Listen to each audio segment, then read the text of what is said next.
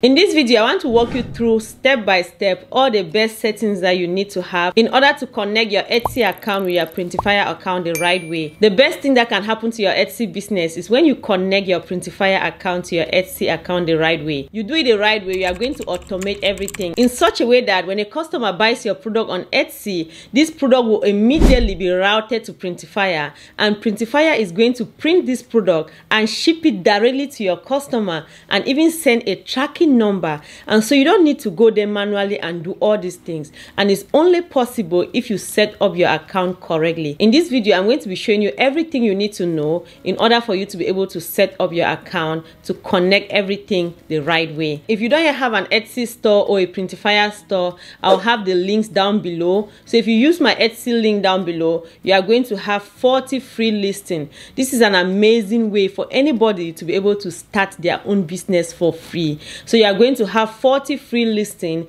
that you can use to start your business, and you can follow the video that I already did in order for you to be able to set up your account the right way. After you've created your Printify and you have created your Etsy account by following the previous video, then I'm going to show you in this video how to connect everything so that your business is going to run smoothly. So now that we are in Printify, Printify is right here. I want you to come here, this drop down arrow, and you see this place here. Right here, my Etsy store is already connected. But then if you don't have yours connected, you just come here, you say add a new store, and then you click here. It's going to open all these different shops here. You can connect Etsy, you can connect Walmart, you can connect any of these shops, you can connect Wix. So let's say we are doing Etsy, you just click here and then you are going to connect your Etsy. So it will ask you now to log in into your Etsy account. So by this time, you've already created your Etsy account by using my link down below so that you will have 40 free listings. So then now you sign in your Etsy shop, and then you'll be able to put your email address here. And one thing that I want you to know is that whenever you are starting a new business, it's just good to create a new Google account that is related to that business. So put the name of your business so that it will be new, so that when you start emailing customers, they will see the name of that business. So just make sure that you've created a new email address for your business, and then you go ahead, you put that information here, and then you log in. So when you log in, your Printify is now going to connect to your Etsy shop. So after you've done that, the next thing I want you to do is to come here, and then you just come to this place that says manage my store, and then you click here. So now when it comes to this place, manage my store, so this is a new account I set up to be able to show you this step by step. Since we are doing Etsy, I want you to come here and just click here on settings. So when you click there, it's going to open this page for you. So it says here that my Etsy store. What I want you to do here is to write the exact name of your store that you want your customers to see. So when somebody buys your product, this is a name that is going to be printed on your product. So make sure that it's a name that you want your customers to actually see. So after you put it here, you just come here and then you click save. So the next thing I want you to do is to go to the next one that says ship from address. You click on this. It's going to show you this information here. I always just leave mine here on Printify because I don't want customers to have my address. But if you have a business address and you want to show that, then you just come here and then you put a custom address for your business address here, or whatever you want your customers to see. But I personally just leave mine here. After you do that, you just make sure you save, and then you come to the next one, which is order settings. I want you to pay special attention to this because it is very important. Order routing just means that if the product is not available, it's going to be routed to another provider. So what happens is that Printify is just a business. Printify is just like a warehouse that has many print providers from many different places. And so you as an individual, or you as somebody who sells on Etsy, you might have your preferences. Like I have my preferences. I have those I like to fulfill my orders with. There are some that I really like, some I really don't like. And so what happens is that if a customer buys your product, and maybe that particular company that you have listed your product with is maybe out of stock, what will happen is that if you have this order routing tick, then Printify will automatically route it to another print provider, and this person now will just print that and ship to your customer. And maybe the quality is not the kind of quality that you actually want. So that's a disadvantage. The worst thing that happens is if you are having things like for couples, right? You are having t-shirt for couples, you want them to have the same product. But if, for example, the female own is available and the male's own is not available, then Printify is going to print the female own that is available with a particular print provider that you have chosen. But then the one that is not available, they'll route it to another print provider.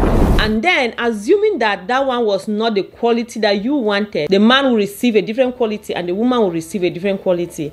And the interesting thing is that since there are different people printing it and sending, then the products are going to come at different times. So that's one thing that makes me not to choose this. I personally don't have this on, and so I always go there myself and manually choose this option. So what happens is that if somebody orders a product and it's out of stock, I'm going to have a red button showing me that there is an order that is out of stock. Then I'll manually go in and choose another supplier to be able to print that product and then ship it to my customer. I hope it's clear. I know that was too much information. And so if Printify have to do it for you, you don't have the choice. You don't make any decision who they should route it to, and so they route it to anyone. So if you scroll down, the next thing that we have here is order approver. This one is so good because it makes everything just automated for you. You can either come here and choose it manually. I go with this one and then I provide a set time. After all the customers have already ordered the product, then Printify will send just one big shipment at the end of the day. So they are just going to withdraw one amount of money from my card and everything just goes together. This helps me to just automate my business. I don't have to go there manually. When somebody places an order, everything just happens automatically. So the next one is talking about tracking notification.